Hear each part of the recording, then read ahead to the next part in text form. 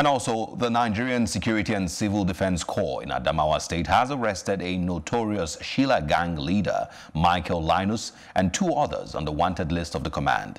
The commandant of the Corps in the state, Nuruddin Abdullahi, while parading the suspect in Yola, the Adamawa state capital, says Linus was arrested following severe intelligence by personnel of the Corps.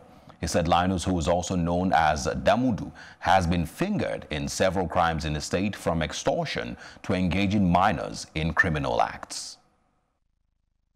Command, through its intelligence network, arrested suspected criminals who had been on the command's list to watch.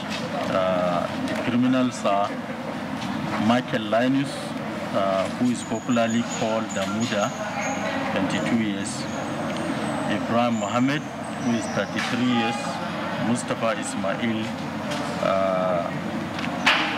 This Michael Linus, before his arrest, was a criminal who had terrorized citizens of the state in the related Shila criminal activities, which include snatching of phones, recruiting minors into criminal activities, and the sales of hard drugs.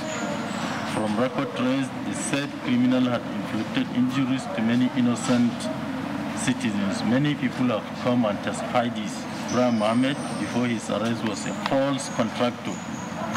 The criminal do visit schools in villages, presenting himself as a contractor.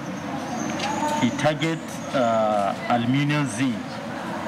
He will employ the services of the indigent to work for him in the name of he has been given contract to come and renovate schools. So he removed many zinc of some schools. So we have tracked him and arrested him.